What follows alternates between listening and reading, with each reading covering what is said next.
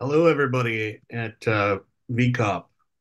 I'm pleased today to introduce a pair that will be presenting the Safe and Just report for the Plant-Based Treaty. You may be familiar with Anita Krajins as the co-founder of the Plant-Based Treaty, or perhaps as the co-founder of the Animal Save movement.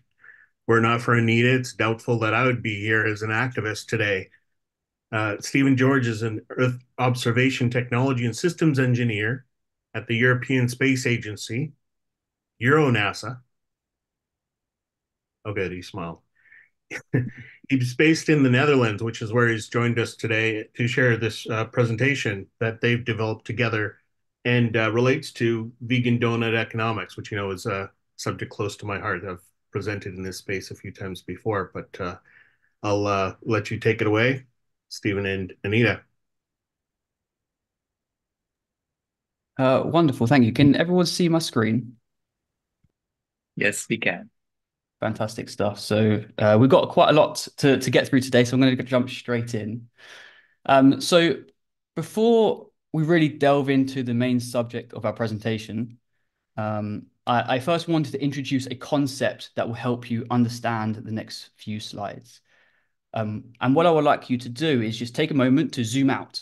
I want you to visualize yourself leaving the room that you're in and gradually moving away from the building, from the town, from the city that you're in, from the country. Now imagine yourself going out further until you reach space, almost as if you're now looking down at Earth from, say, the perspective of an astronaut on board the National Space Station. My question to you is, what do you see? Now we see a vibrant blue and green marble suspended in this vastness of space, right? Maybe what you see is this closed system with limited resources, where borders are just imaginary lines drawn by humans, right? You may also notice the nothingness of space around the Earth as well. And this can give you, this sense of isolation, the realization that there is no outside help. It's just us, humanity, on this small planet hurtling through space, solely responsible for preserving what we have on Earth. And this is Spaceship Earth. This is a metaphorical concept that helps capture the idea that the Earth is like a spaceship traveling through space, and it's supporting human life and everything within it. And just like an actual spaceship going on, let's say, an intergalactic journey, right? It has limited supplies, which puts an emphasis on the efficient usage of water, food, air, resources. It also implies that actions in one part of the spaceship can have a significant impact and consequence on other parts and different subsystems, like the life support systems, from oxygen generation to water management to growing food, to thermal systems to keep us warm, and power systems to keep us with electricity. So you can think of the Earth and its biosphere as our spaceship. So you can think of Earth and its systems kind of in this way, right? So we have Earth as a whole system, and it's made up of various different interconnected subsystems. And these are the life support mechanisms of our planet, responsible for maintaining stable temperatures, providing clean air and clean water, facilitating the movement of water and nutrients, and sustaining healthy ecosystems. Now, all of these elements work together. They enable both humans and animals to thrive on this planet. And these, in integrated Earth system science, they are known as Earth system tipping points. So these are large biophysical systems that have really special functions within the Earth system at global, regional, and local scales that keep everything in balance, in an equilibrium. So from our current understanding, at least, we know of at least 25 of these different Earth system tipping points that have been identified from evidence of past changes, observational records, and different computer models. If you look at the cryosphere, which is everything ice and snow, we see 6 of these tipping points, which include the Greenland and the Antarctic ice sheets. In the biosphere, we see, which is everything living, we see 16 of these tipping points. And these include things like the forest dieback, which we see in the Amazon forest, the savanna and dryland degradation, lake eutrophication, die-off of coral reefs and mangroves. But essentially, these systems act as a vital support network for Earth, and their failure could lead to a domino effect. So the interconnectedness and such interactions between these Earth systems can destabilize each other, potentially triggering a chain reaction of tipping cascades. So what do I mean then by fail? How do these systems fail? So we run the risk of when we put pressure on these systems, we can hit a critical threshold at which any additional input into a system triggers this disproportionately large and often abrupt and irreversible change, which leads to a tipping point behavior from one state to another. So for example, like a forest to a savanna-like state, from ice to no ice, from self-cooling to self-heating, and from carbon sink to like a carbon source. And so these are known as kind of feedback mechanisms. It is a closed loop of causality where a change in the system feeds back to amplify or dampen that change. And this comes in kind of two forms, whether it is the reinforcement of a positive feedback loop, but actually you can also see this happening with a dampening or balancing aspect of a negative feedback. So when I talk about thinking in systems, this is what I'm talking about. I'll try and help guide you through this as well with an example. So as we see global temperatures rise, this leads to more wildfires, which in turn burns forests and trees. Now, that process releases more CO2 into the atmosphere, while also then diminishing our carbon sinks, which consequently has an impact on more global warming. Another scenario is the melting of ice due to the increased temperatures and reducing Earth's white surfaces that normally reflect sunlight back into space.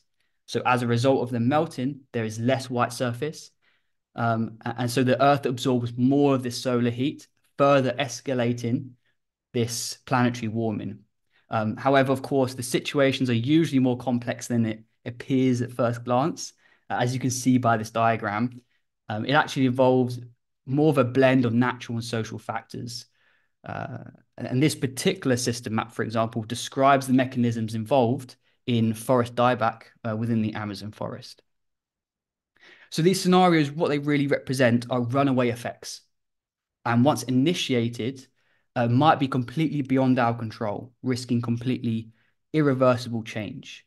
And moreover, the interconnected nature of Earth subsystems could lead to these cascading effects. To help facilitate this, I'll give you a very, very quick example here. So if we start at the top left, what we see is the Greenland ice sheet warming about 4 times quicker than the rest of the planet, which will lead to a large flux of fresh water being released into the North Atlantic. This reduces the density of the surface seawater and thus weakens the deep convection. So this slows down the AMOC, which is one of Earth's system tipping points. And what that does, it can cause a shift in the intertropical convergence zone. Basically, what that means, it just has the possibility of affecting weather patterns within the Amazon region. So that could then accelerate short-term Earth system impacts, such as fires, droughts, floods, that undermine planetary resilience and push tipping points like the Amazon forest closer to its own critical threshold. So in short, the loss and the melting of a Greenland ice sheet, the Greenland ice sheet, has the possibility to then increase forest fires, droughts, and floods happening in the forest, in the Amazon forest, and thus pushing this ecosystem closer to its critical threshold. And this is just one example of the interconnectedness of these Earth systems. But okay, I mean, one might ask, surely this is a future problem, right? We're talking very large scale things here. We're not really that close to surpassing some of these critical thresholds. Surely we're not triggering these feedback mechanisms. So this is perhaps one of the scariest graphs I've come across when researching integrated Earth system science. what we see is each of these Earth system tipping points has a temperature threshold beyond which you trigger these feedback mechanisms and put irreversible change into action. And this is what this graph is. It maps the temperature thresholds against some of these large biophysical systems. So I'll try to explain it to you here. So on the left, you have each Earth system. The numbers on the top represent the global temperature increase since pre-industrial times. And what I want to do is draw your attention to the yellow vertical line. This denotes the current level of global warming, which is now at 1.2 degrees. And I also want to draw your attention to the blue bar, which is the 1.5 and 2 degrees climate targets, the range within the Paris Agreement. Now notice how the top 5 Earth systems, the white data points, is already sitting at the 1.5 degrees of warming, and many other falling within the 1.5 and 2 degrees range. So from this graphic, you can conclude that 5 of these climate tipping elements are already in the danger zone within the 1.1 and 1.5 temperature range that we already exist within. And then another further 5 are already at risk under the Paris Agreement of 1.5 and 2 degrees limits. And just to remind you that surpassing these thresholds may trigger reinforcing feedback mechanisms, causing their collapse, which in turn could lead to these runaway impacts and destabilize the entire Earth system. And we cannot currently rule out that some systems, like the Greenland ice sheet, may have already been crossed. This threshold may have already been crossed, and a runaway feedback mechanism is already in motion. So this implies that, as Johan Rockström points out, who is a very revered climate scientist, that the 1.5 degrees threshold and temperature limit is a physical limit of our planet and not a political target. So what Earth systems science has revealed to us that there are very clear biological and physical boundaries to what the current human political, economic, and social structures can sustainably extract from the Earth. And surpassing these boundaries could adversely affect life support systems and then potentially leading to this irreversible shift away from the planet's stable conditions we've just spoken about. So back in September last year, Johan Rockström and his team published an updated planetary boundary framework. I'm sure you've heard a lot about it in the past 2 days. And they've managed to quantify all of the boundaries. And what they've discovered is that we've transgressed 6 of these boundaries really quite significantly, which shows that our current economies, our lifestyles, are putting very unsustainable pressure onto Earth systems. And what I like about this framework as well is it brings us out of our carbon tunnel vision. You can see that in the top left where you see climate change, that is only one of the boundaries, right? One of the 9. So when we talk about the phase out of fossil fuels, we'll talk about reducing the CO2 concentration in our atmosphere. We've still got 8 other boundaries to deal with. So I don't plan to give you a lecture on all of the details. You can check out the Plant-Based Treaties report for this, but I wanted to cover some of the key aspects, notably because what we see is that our global food system, with animal agriculture in particular, not only impacts all of the 9 boundaries, but is responsible for transgression of 5 of these Earth system boundaries. And I've added little small symbols to indicate which ones they are. So I just wanted to cover a few of these in a little bit of detail so you get a feel for it. So if we were to look at land system change, for example, we see that agricultural ecosystems cover more than about 40% of the global land surface, which makes agricultural land one of the largest terrestrial biomes on the planet. And animal agriculture, in fact, takes up 83% of it, which is an enormous amount. If we look at biosphere integrity, we see the functional and the genetic diversity have been in rapid decline, primarily driven by land and sea use, which in effect is driven by the expansion of agriculture and the exploitation of marine ecosystems, but also from the direct exploitation of organisms as well, such as fishing.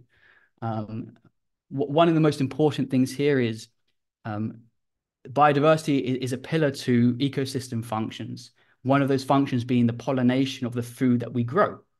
And what we see is that at least 70% of all of the world's crops relies on some extent of insects for pollination as well. So this is a critical function that we are desperately losing. Fresh water, we see that agriculture, particularly crop production for animal feed, is responsible for taking up to 70% of global freshwater withdrawals. And if we look at the biogeochemical flows as well, which are your nitrogen and your phosphorus cycles, these are also primarily driven by agriculture due to the high demands in the production of meat, dairy, and crops for animal feed and food. So if we look at the anthropogenic use of nitrogen and phosphorus, which is in the form of fertilizer, we see that it consumes approximately 86% to 96% of global stocks, respectively, which is really an unprecedented amount. So, as you might be able to judge by now, our global food system has this pivotal role to play. Not only will it bring us back within the safe operating space of our planetary boundaries, but it is also a future carbon sink and as a fundamental agent in regenerating and strengthening the biosphere's resilience. There were a couple of key messages I wanted to get over to everyone today, which emphasize on the importance of the phase out of animal agriculture. But of course, the details are in our report as well. So one of the main key messages we found was that even if we were to phase out fossil fuels today, emissions from our food system alone are enough to put these 1.5 and 2 degrees climate targets completely out of reach. So whatever happens with fossil fuel phase out, we will have to transform our food system regardless. Another key message that we found is the reason that we get given a carbon budget in the first place is because the IPCC climate models are already optimistically assuming that our global food system goes from emitting 4 gigatons of carbon to absorbing 5 gigatons of carbon within the next 2.5 decades. That's going from carbon source to carbon sink in 25 years, which is an unprecedented amount of land system change over an unprecedented short amount of time. Revered climate scientists like Johan Rockström calls this an agricultural revolution that needs to occur. And we see nothing on the international stage that pushes us in that direction yet. We also see that our global food system is the largest greenhouse gas emitting sector, responsible for more than a third of GHG emissions in CO2 equivalent. If we were to look at methane specifically, we see that our global food system is also responsible for 54% of anthropogenic methane emissions.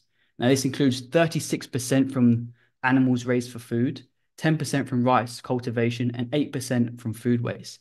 And now the important thing why we need to talk about methane is because of its global warming potential. Methane is about 82 times more potent than CO2 at warming over a 20-year time frame.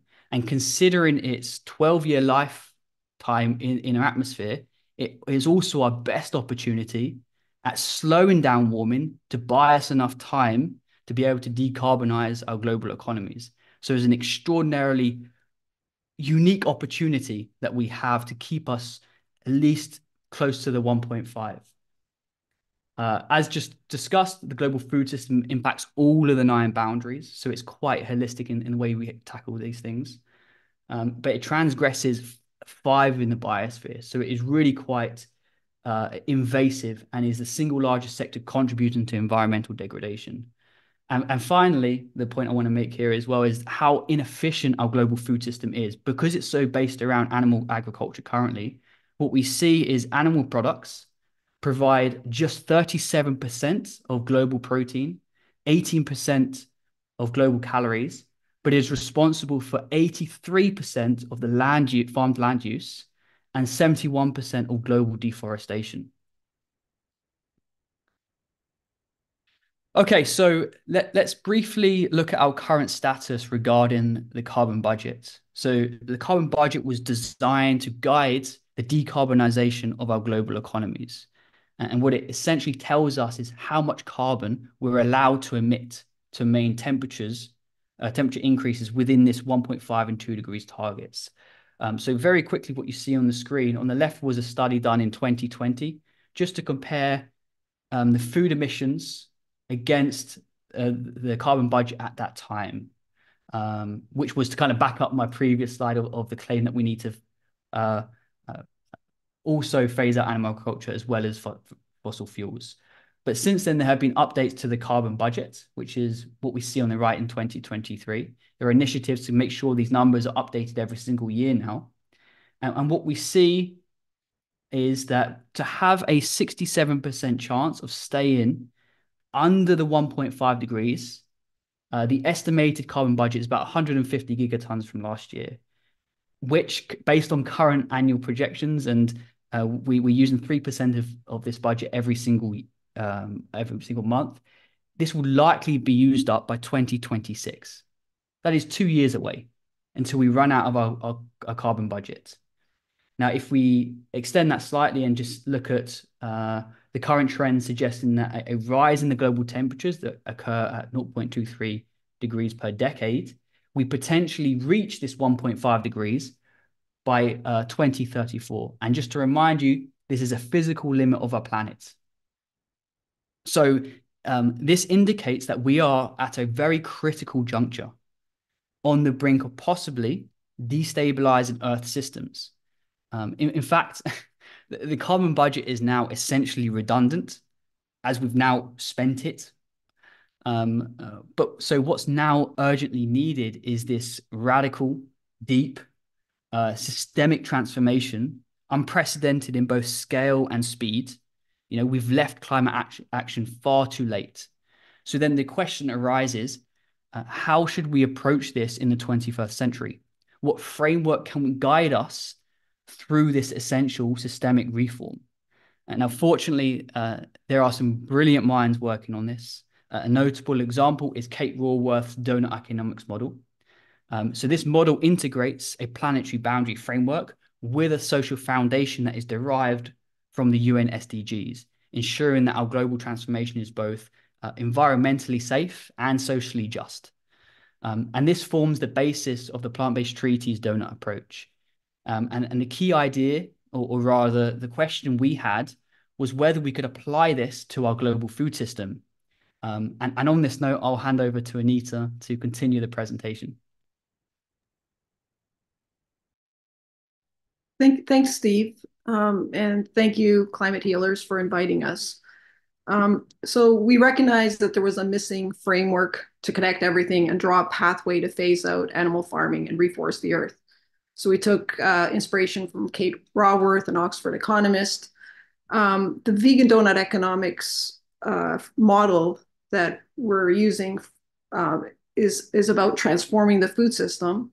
And we selected 12 social boundaries. The Plant-Based Treaty has 40 detailed proposals, but we decided to focus on 12 of those. The outer ring of the donut has the planetary boundaries, and 6 of the 9 planetary boundaries have already been breached, and 2 others are on their way to being breached. Only 1 is recovering, the ozone layer. And animal farming impacts all 9 planetary boundaries in a negative way. With respect to the inner boundaries, the social foundations, some of the aspects that we focused on are in what we call the 3 R's. So the first R is relinquish, don't make the problem worse. So we have, for example, protect indigenous rights, stop live exports.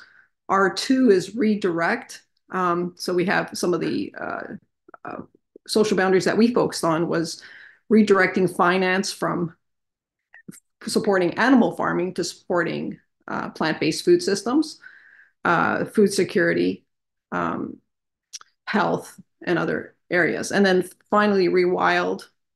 We looked at greening cities and reforesting the earth. In the next slide, I just want to emphasize that mammal biomass in this particular graphic shows that measured in tons of carbon, in the year 2015, wild animals are only 4% of global mammal biomass. Humans are 34%, and farmed animals are 62%. Next slide, please.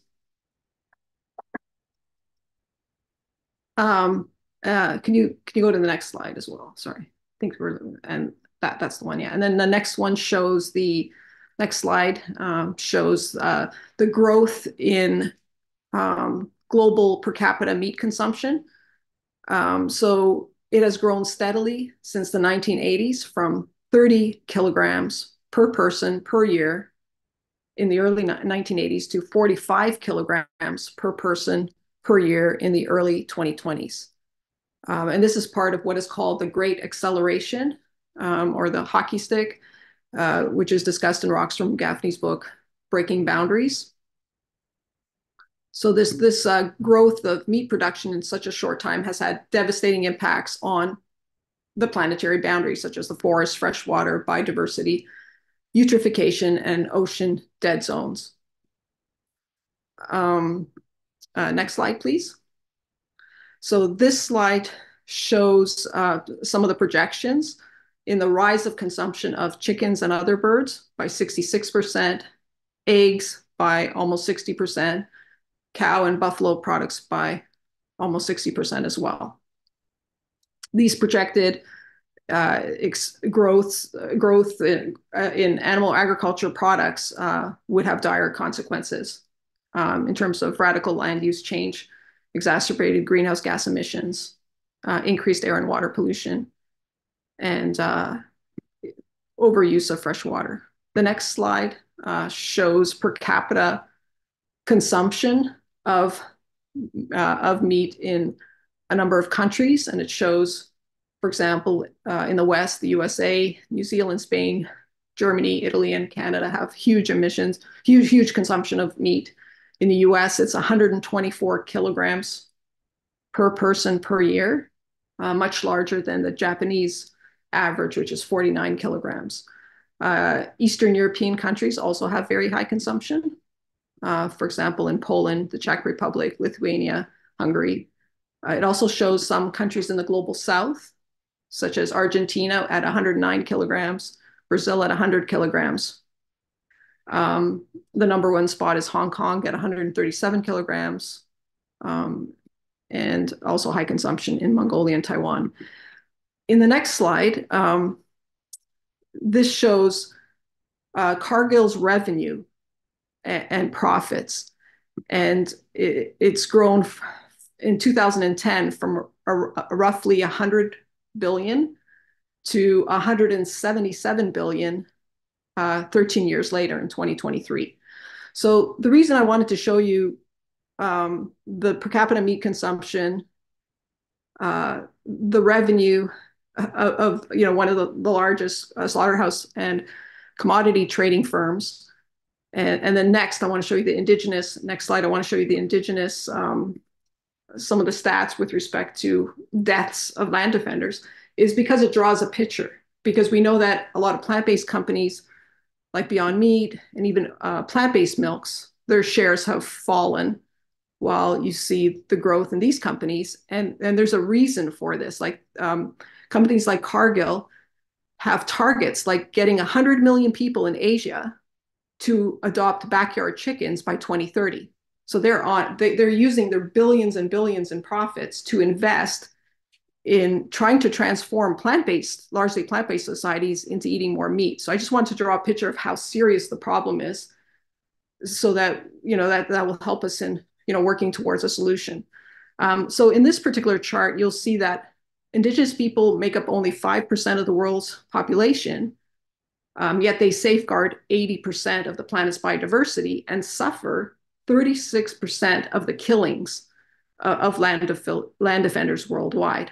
So at least 1,390 killings of land defenders have taken place since the adoption of the Paris Accords.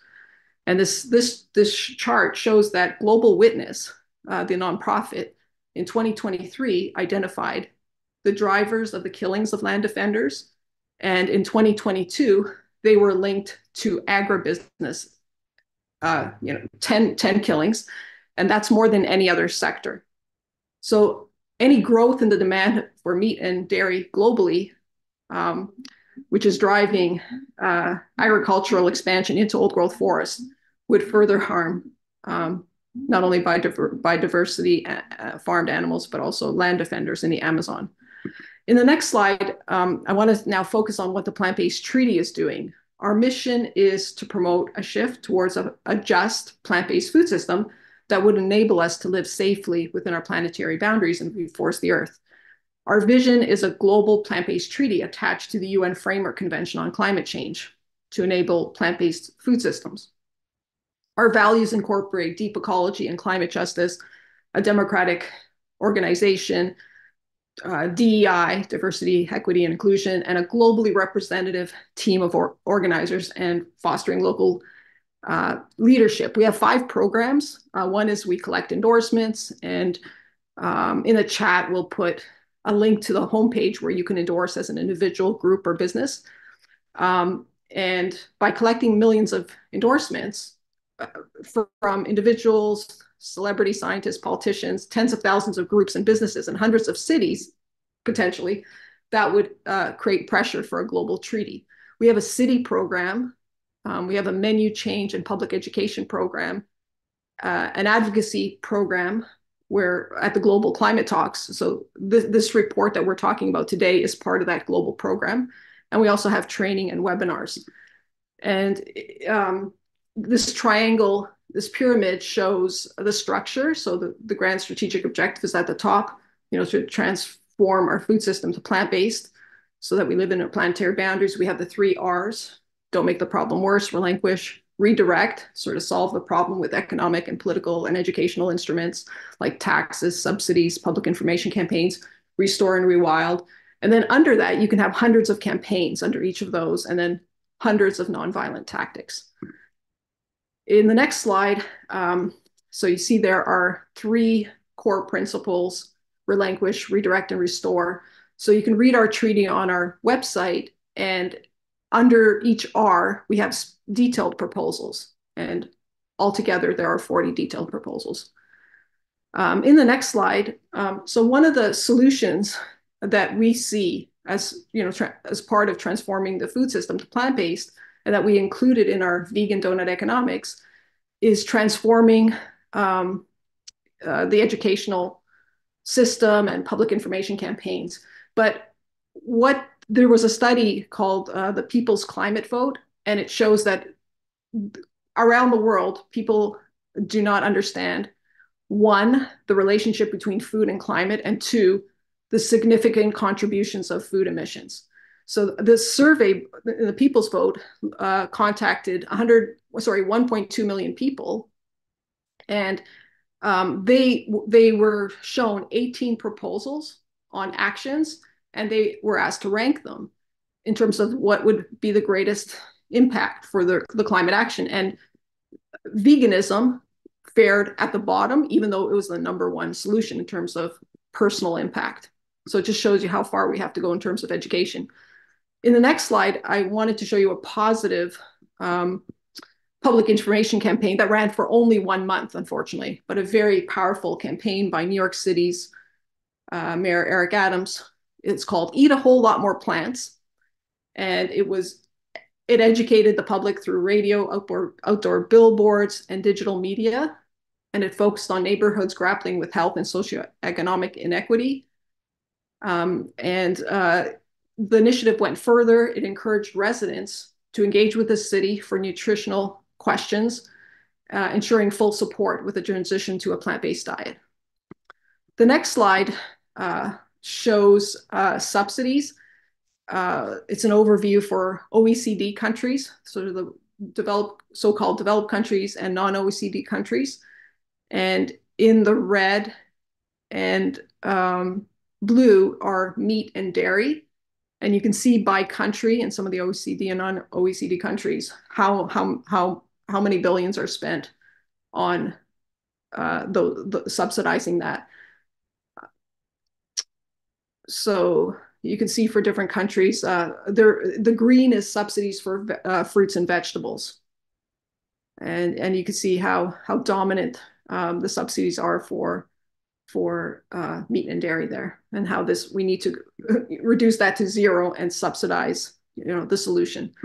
The next couple of slides also show how perverse the incentive structure is. So in this one, you can see the biggest creditors to meat and dairy. Between 2015 and 2020, global meat and dairy companies received almost $500 billion in backing from more than 2,500 investment firms, banks, and pension funds headquartered around the world. And in this particular chart, you can see the top creditors: BNP, Barclays, JP Morgan. And you can see that's just over 15 billion for those three. The next slide shows the biggest investors in meat and dairy: BlackRock, Capital, Vanguard, Sun Life, Norwegian government pension funds. So again, as part of the donut economics, we put these in our inner rim, and we're pointing to what needs to change so that we move towards a plant-based food system. In the next slide, this is based on an article by Ritchie, and it notes that Earth has lost 1/3 of its forest cover, and only 4 billion hectares of forest remain. 10,000 years ago, 71% of the Earth's surface was covered by forests, shrubs, and wild grasslands. And there's a direct correlation between animal agricultural expansion and forest loss. Only 38% of the Earth is covered in forest and 14% in wild grasslands and shrubs. 46% of the land that was once covered by forests with wild grasslands and shrubs is today used for agriculture, the vast majority for animal farming and animal feed. In the next slide, the current global diet uses 4 billion hectares of land and results in a lot of wasteful land use.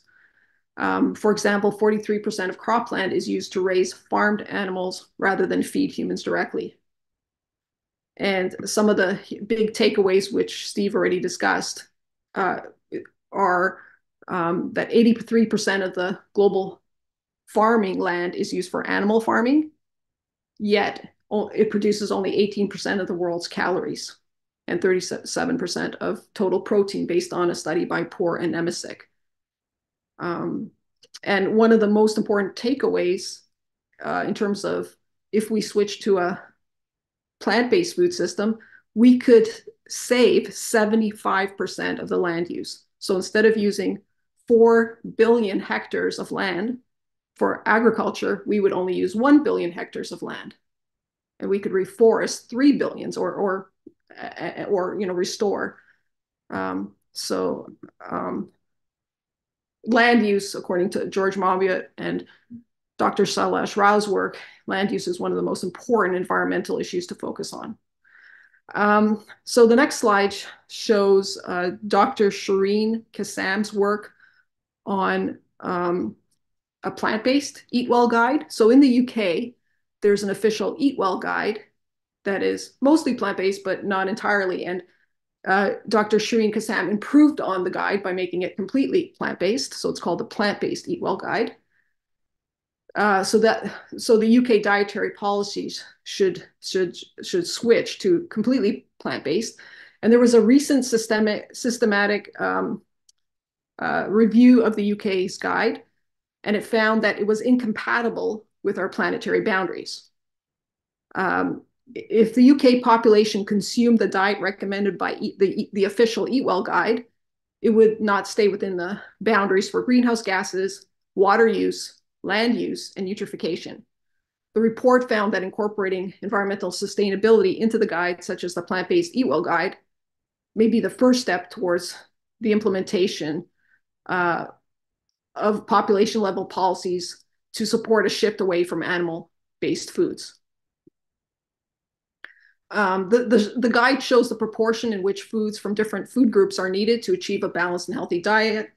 And it states, quote, "Eat at least 5 portions of a variety of fruits and vegetables a day, but aim for more, as eating up to 10 portions a day has additional benefits for health." 10 portions per day would be double what WHO suggests, or the World Health Organization. Next slide, please. This is a slide from Joseph Poor, and it shows the benefits of just one person, that's just you or I, switching to entirely plant-based diet.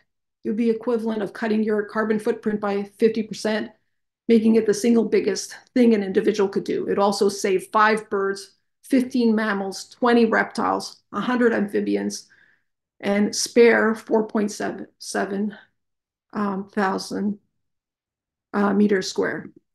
The next slide shows our city campaign. So as I mentioned, one of our programs is collecting endorsements to create bottom-up pressure for a global agreement, but we also want to see meaningful local action.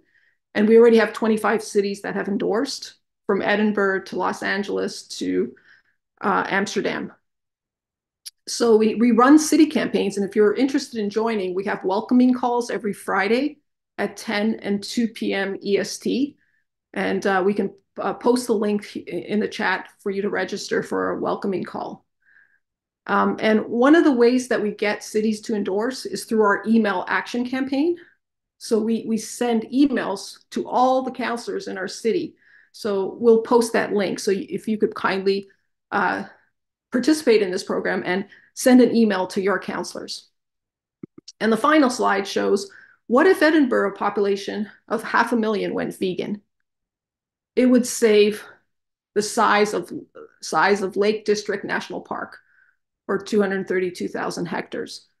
So it's incredible, the power of changing our food system to entirely plant-based as soon as possible, which is what the Climate Healers has been calling for. And, when we join you in that call. Thank you very much.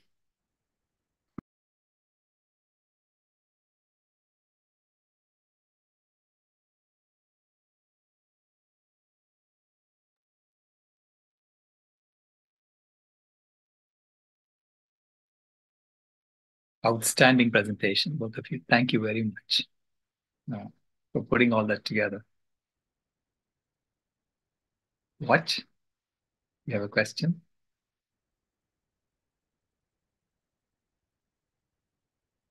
Oh yeah, thank you so much.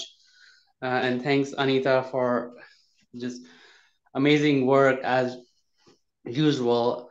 I found your slides pretty loaded with information, and I wonder if you can have a presentation with much simpler slides, because some of the slides are too much information. What I'm looking for is just a concrete steps which people can take to either go vegan and ask their city officials to go vegan, because it's a lot confusing and a lot complex. As you know, I have called our city mayor and begged them to sign the plant-based treaty and have had no success. So, and as you know, so we need to operationalize it as to what's the next steps, guidance or a checklist or a script for people to follow some of the key points of this information to get the job done, so to speak. So really appreciate your leadership, and thanks again for both of you for an amazing presentation.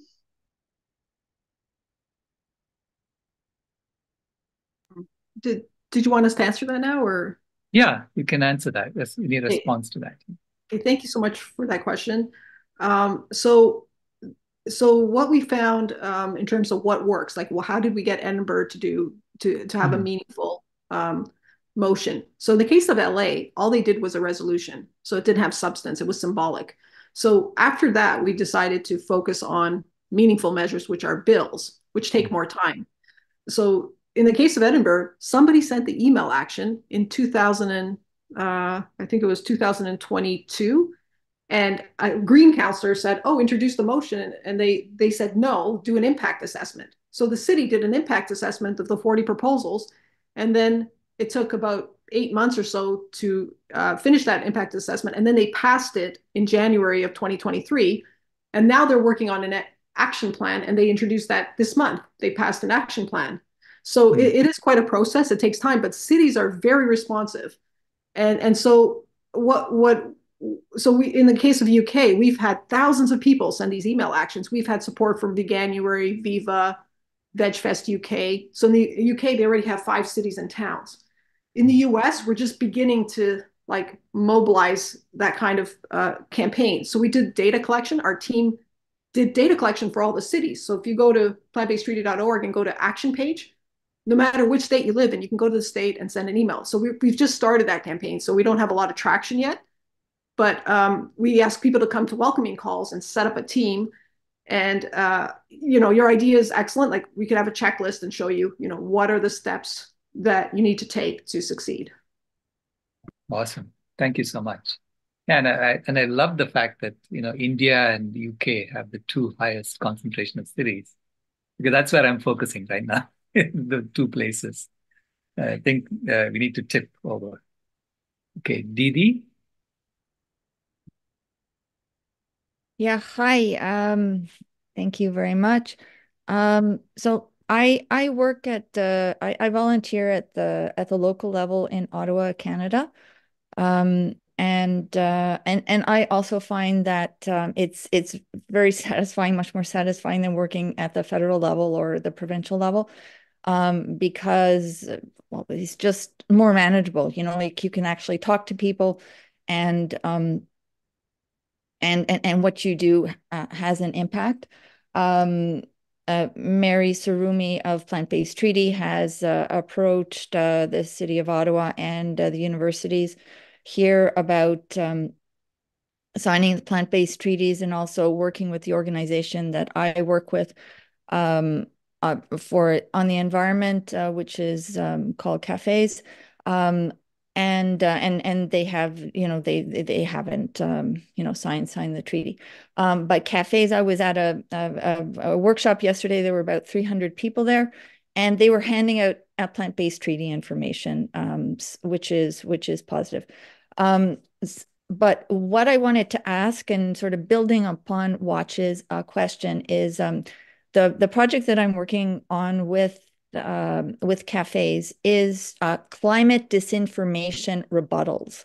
So we have about 25 files, including the IPC is garbage, and that 15-minute cities are, like they're a conspiracy, that kind of thing.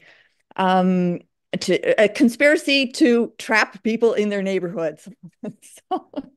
So there is, I think, a lot of climate disinformation related to food.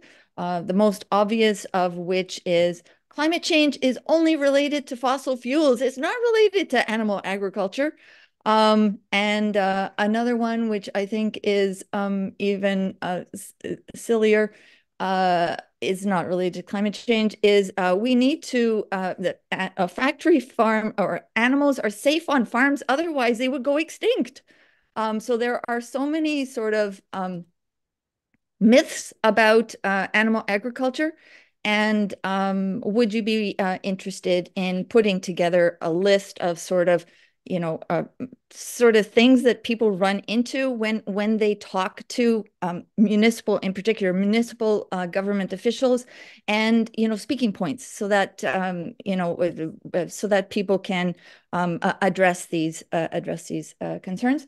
And the other thing I want to know is, are you cooperating with plant-based cities, which plant-based cities movement? Yeah, and the Canadian Universities Initiative. Yeah, I didn't know if Steve wanted to address any of the sort of more the mythology that we need to address, and maybe get a Q&A, sort of give some speaking points.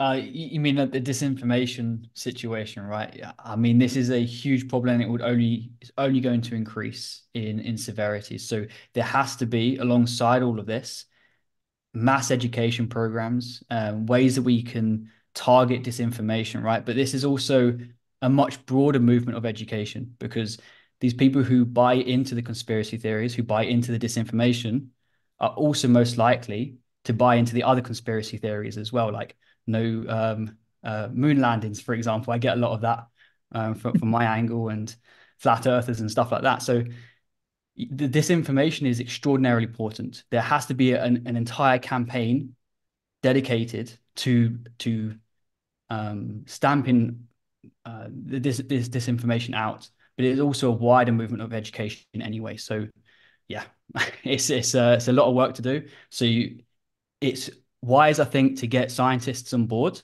to help spread valuable information. Yep. Right.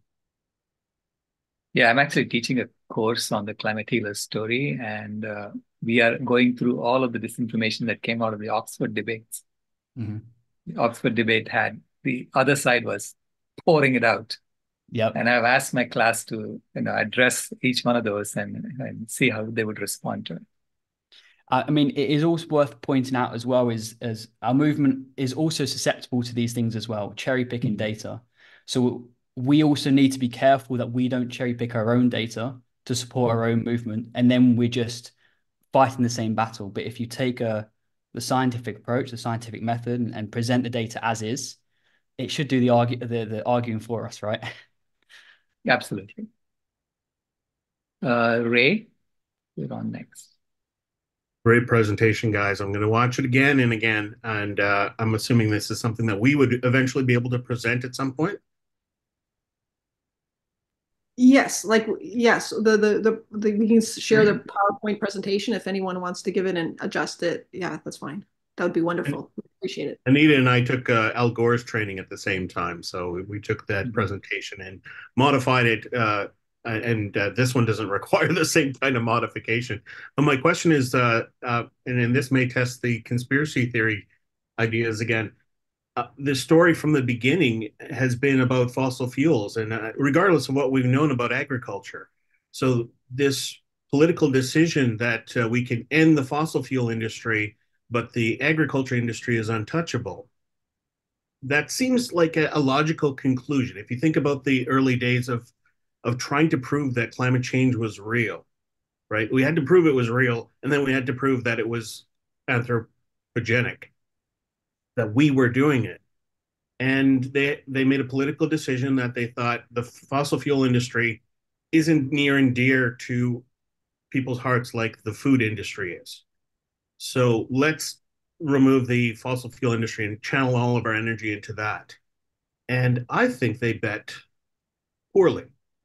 I think the fossil fuel industry is very hard, and we're addicted to it in ways that we aren't literally, thinking about it all the time. But I think the food industry is something that can change and must change, and will change organically. Like the planetary boundaries have had set limits. Mm-hmm. We don't have a choice. We have to change it. Whereas the fossil fuel industry is a political battle forever. So I don't know. Does that sound like a conspiracy theory? No, this is interesting because I think it was only 3 years ago or so was fossil fuels actually brought up in negotiations at COP. And we've had COP for 28 years. So only very recently have we managed to bring the discussion of fossil fuels to the table. So it's been inherently very difficult in the first place.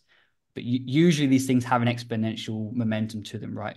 The other important thing to note as well is fossil fuel infrastructure is so embedded within our societies that it is extraordinarily difficult politically, economically, structurally to phase it out. So there's always going to be a long battle to its phase out. It's in everything we do. It's in all the plastics that we use. It's all the energy production. So we need this momentum for the phase out. The difference between that and the food system, right, is we individuals have the agency to change that ourselves. We have that choice three times a day, right? So we can accelerate that change extraordinarily quickly. And it is less embedded within our economies and our systems that you can have that rapid transformation. As I was mentioning, the IPCC has already assumed it to become a carbon sink within 25 years, and there's no movement on that. So that it has to happen extraordinarily quickly. So it is, but it's also worth noting, it's not just about diet change, right? It's also about how we grow food. We need to grow food differently because you can have a plant-based food system based on monoculture, but that's still a biodiversity desert. That still is going to breach the biosphere integrity boundary, for example. So it is multifaceted. It's very complex because the food system is a system of systems. It's not just environment, but it's social, it's economic, it's political, and it's all of these points. So it also is very, very complex. I'm not sure if that answers the question, but yeah, yeah, absolutely. Tammy? Our next guest is here. Oh. Our next, oh yeah, that's right. We'll close it off with Tammy as the last question. Sorry, Paige and Anand.